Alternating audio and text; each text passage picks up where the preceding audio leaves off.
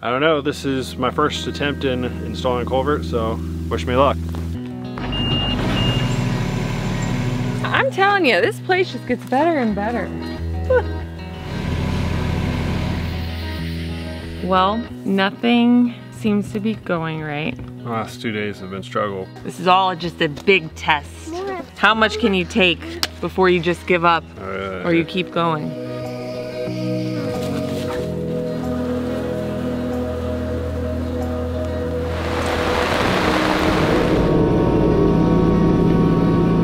I don't know how I'm going to do this.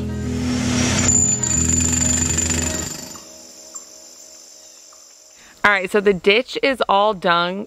Dung. Oh my God. God, I can't talk. The ditch is dung.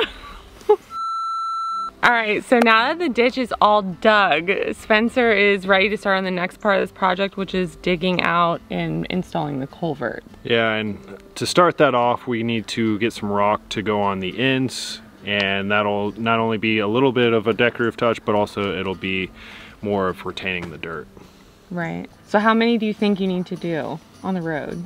How many culverts do you have to install? I would say at least 7 or 8. Yeah, it's a lot. Yeah. And lucky for us, we have an abundance of rock on the property. So we're gonna go get some right now. That apple tree's right over there. Oh, show me the apple tree. Yeah, last night I was working in the camper and Spencer all of a sudden comes in with this tiny green apple. So he found an apple tree over here right next to the cabin site.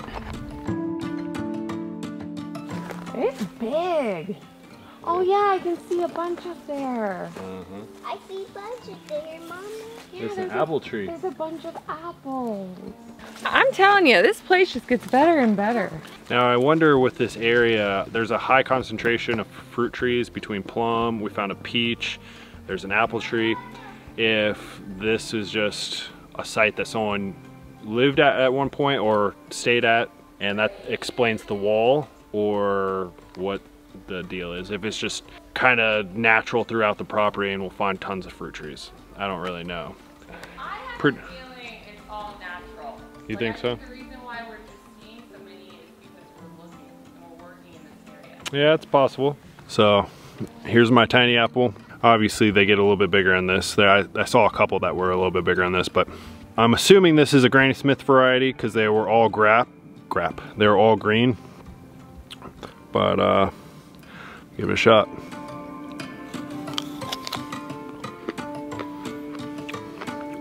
So not totally ready to eat, but tastes like an apple.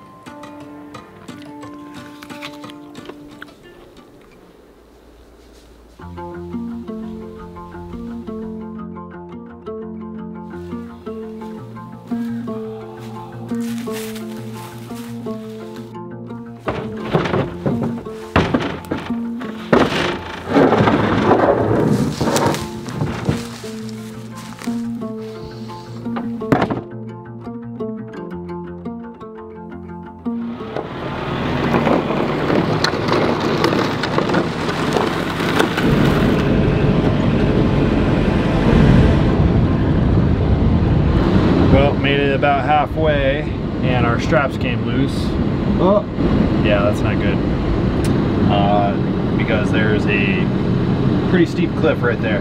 That would suck if one of them went tumbling down the side of the cliff. So I think I found my spot for my first culvert. It's actually my second culvert for the entire driveway, but my first one that I'm going to attempt right now. The reason why is because it's a pretty easy section, so it's a good place to kind of make my mistakes and learn on how to install these.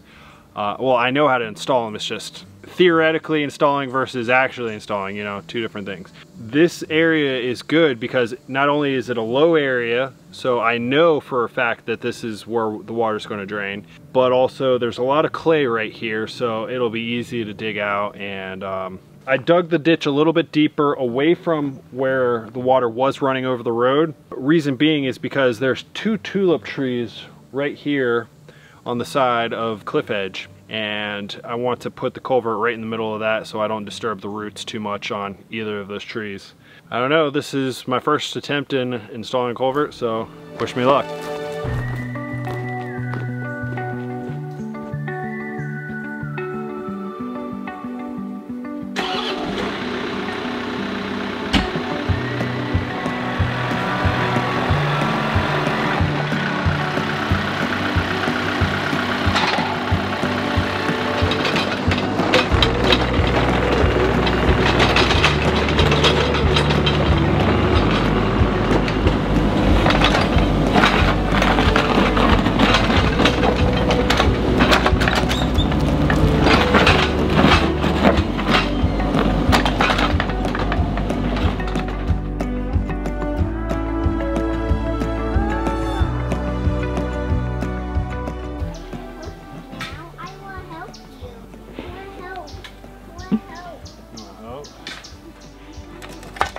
You got this. Good job.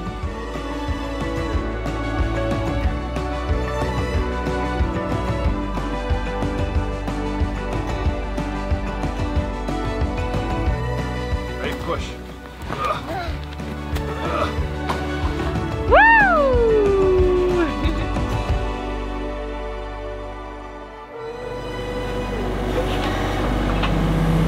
Need to go down just a little bit more.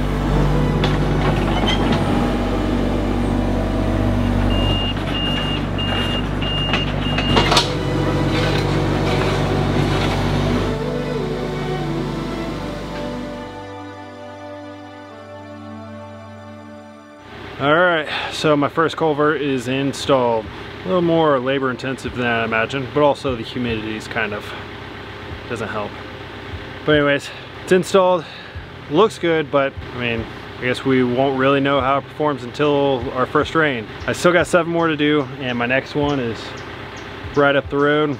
So before it gets any darker, I'm gonna go ahead and start digging that one out.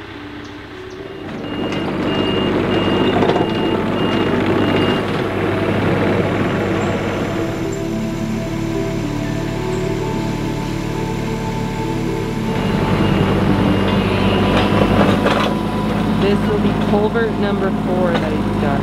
So is it getting easier? Yeah,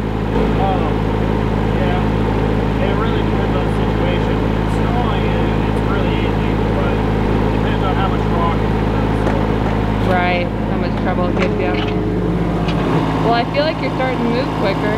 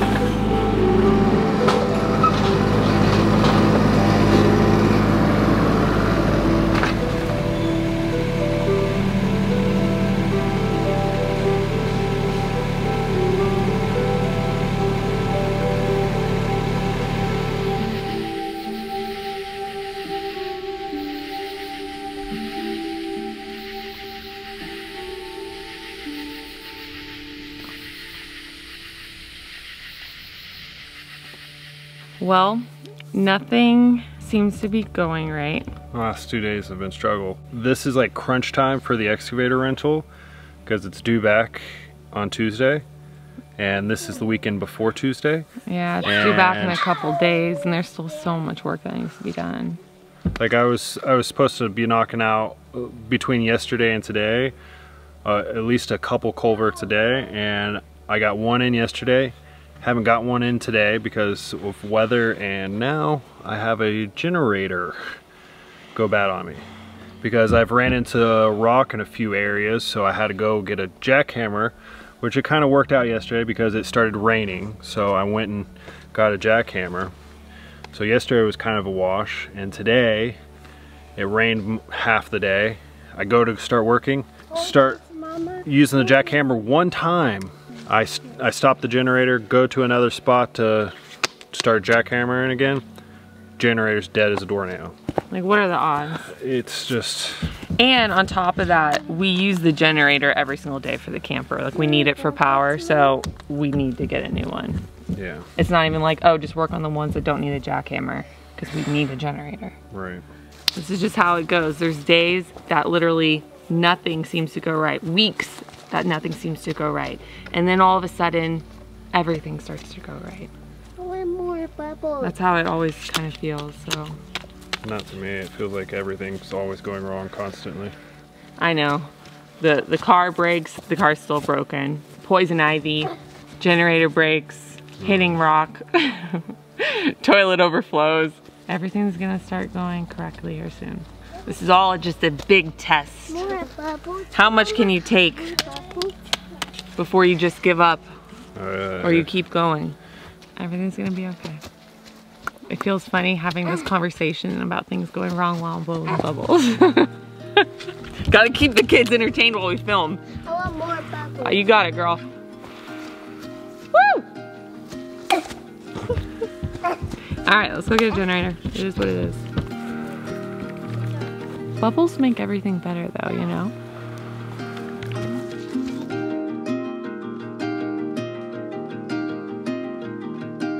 So, how many culverts have you done so far? And how many do you have left? 8 so far, and I still got at least, I would probably say another 3 more. Oh goodness. Okay, but at least we're on the tail end of this. It's been a long road to get here. Pun intended. Seriously. Yeah, this project has just been taking obviously a lot longer than we thought it would. Like, we originally rented the excavator for 1 week, thinking that would be more than enough time, like for sure. And then it took them a whole week just to dig the ditch along the road. Like, it's a long road, okay? And then we needed it for another week to start doing the culverts, and we thought, oh, for sure, 1 week will be enough for that. Well, that week has come and gone. So now we are on our 3rd week of this rental. Just the 2nd week alone on working on the culverts. Yeah, I just keep running into rock, and that's what really slows the entire process down, because you'll go and jackhammer some, think you get enough broken up, and then it's just like it's still another layer or so that before it like really breaks apart. Yeah, that is slowing the process down, and also the weather. We've been getting a lot of rain, but with the rain, have you seen, are the culverts doing the job? Yeah, I'm out here. Good. I'm out here in the rain a lot. I'm probably going a little overkill on the amount of culverts. But the thing is, it's just there's a lot of hips and valleys on, along the driveway. So it's like you can't just leave a valley with no culvert. So it's... Right. Well, and I would rather you do more than not enough, because the last thing I would want is like all the gravel to just be swept away. All right, I need a ride back to the truck. There's a lot of mud, and I don't have my boots on. Hop on. Oh my goodness, you didn't even say. I was going to say. You couldn't feel me jumping? I was going to say on the count of 3. Oh no, I just go for it. Why are you breathing heavy? All right, now run. Yeah, right. Baby, there's people that like do 5Ks and marathons and stuff with people on their backs. Yeah, okay. Good response. They also aren't carrying a camera in one hand too. That's true. Baby, I could easily do that with you on my back. All right, let's try. I would literally just go flat down into the mud.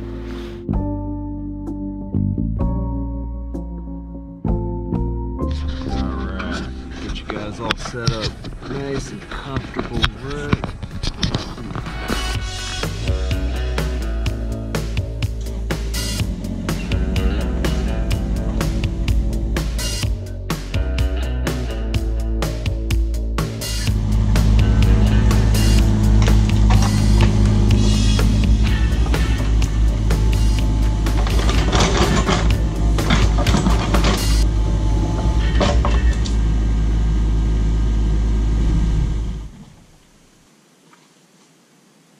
Pretty sure that's not supposed to happen. So luckily, I found the pin. It looks like it'll be pretty easy to reinstall, but you can definitely tell this thing's a rental. This is actually our 2nd one from the same place, not because we took the other one back and then rented a new one, but because the other one overheated on us, when you take the radiator cap, you can see a bunch of rusty water clearly. Them and the rentees only put water in it in the cooling system instead of a 50-50 antifreeze mix. But anyways, this pin is missing the little latch pin, so that's why it came out. So the only thing I have is this cotter pin. It is what it is.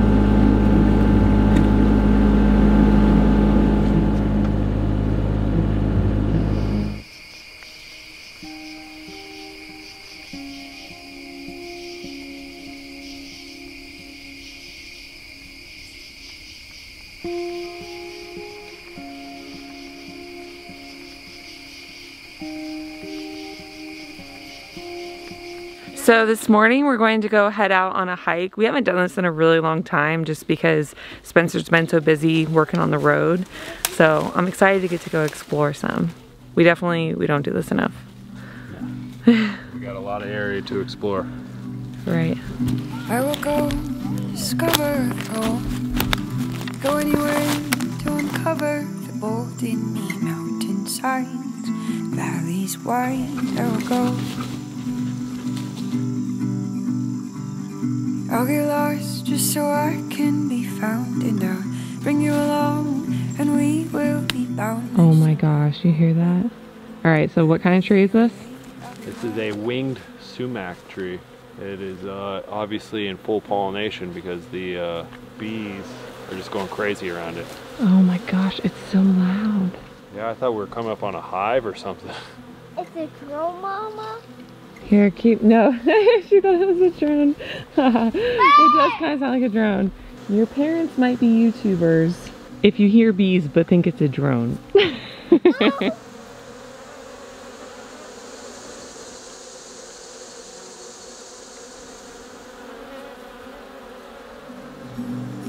We'll discover all there is to see, 'cause we are pioneers, you and me. We'll explore and we will come alive, 'cause we are pioneers of this life. There's my boys. Our little trail dogs.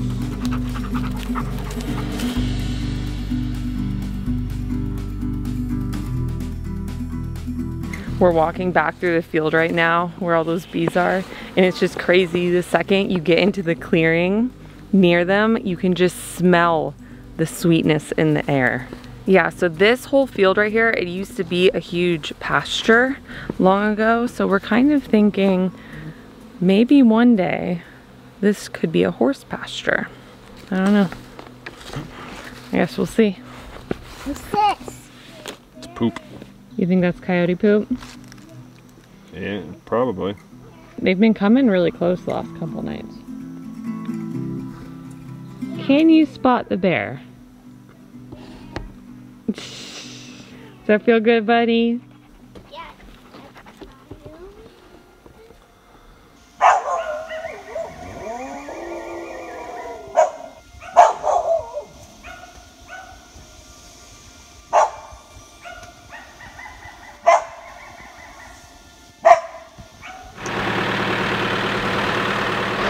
You don't work alone anymore. I always have a little helper. Yeah, literally every single time Spencer goes to the excavator or to the tractor, Cam is just running towards it. He gets very upset if he gets left, so it's very sweet. One day, we're gonna put him to work.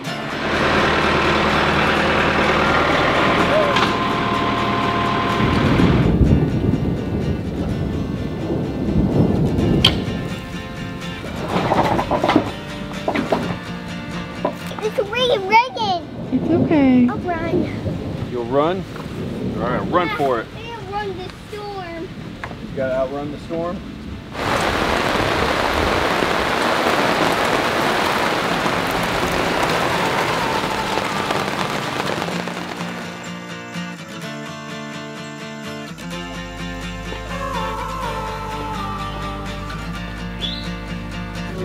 Sweet mystery, what do you have left to hide? Something up your sleeve, keep your secrets, I don't know. Gonna find my way.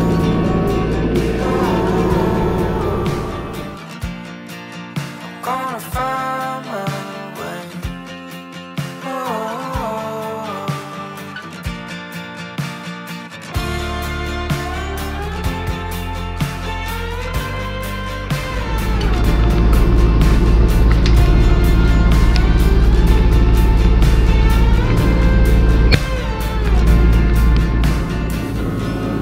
In my head, there's a voice that I don't know.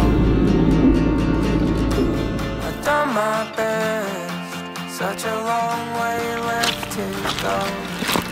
I'm gonna find my way. Oh, I'm gonna find my way. Oh.